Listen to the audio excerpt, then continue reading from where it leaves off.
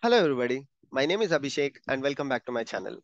In this video, let's try to understand what are the differences between SLA, SLO and SLI. So this is one of the most important topics of site reliability engineering and we'll try to understand this using a basic example. Now, every time we talk about SRE, we have to understand that the secret or the prerequisite to success is availability. If your service is not available, then your service can never succeed. So this is one of the fundamental principles of SRE and the main reasons why Google has coined this terminology called SRE. Now, SLA.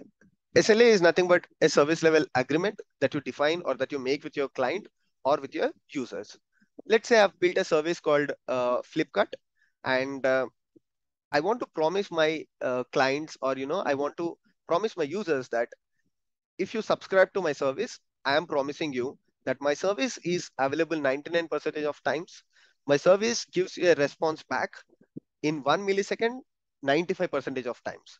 So let's say that these are the two promises that I'm making to my client, and I tell them that in case I fail to provide you this whatever points that I'm telling you in the service level agreement, you'll get a refund back or you'll get some kind of penalty. So these things you mention in a service level agreement and you share it with your user or your customer. So this is a very basic example. There are much more things that goes into SLA. So this is something that to give you a basic understanding of SLA. And now the second thing is SLO. SLO is nothing but a service level objective.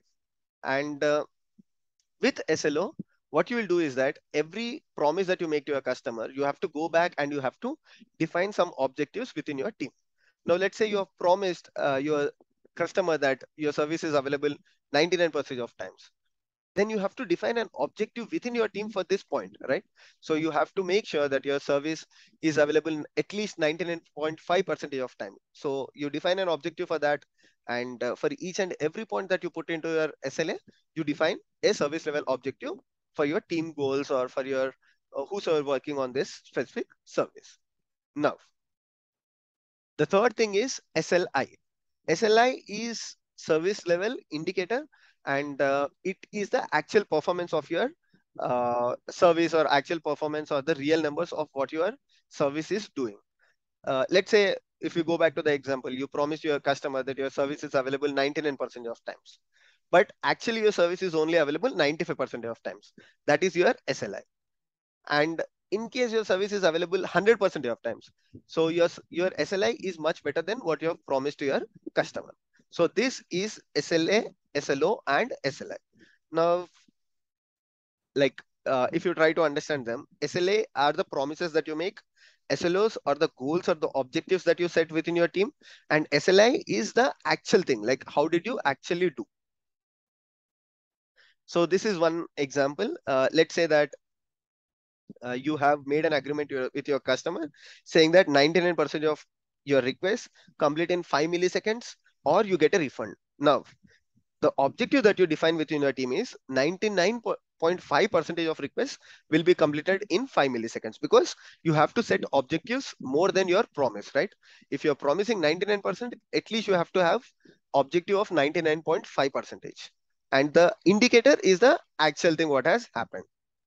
Now, if you want to understand how a sample SLA looks like, so this is a GitHub link where this user has put a very thorough and a very detailed SLA, which you can take a look at and understand, how a SLA would look like.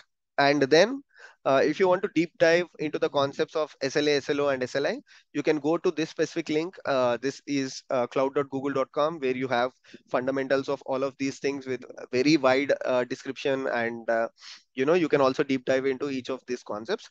But if you want me to make a video on this in depth using, talking about each and every aspect and writing a SLA document, then please post that in the comment section so that I get a motivation of making a long video on this one. And please don't forget to like, share, and subscribe to my videos. Thank you so much. I'll see you in the next video. Bye.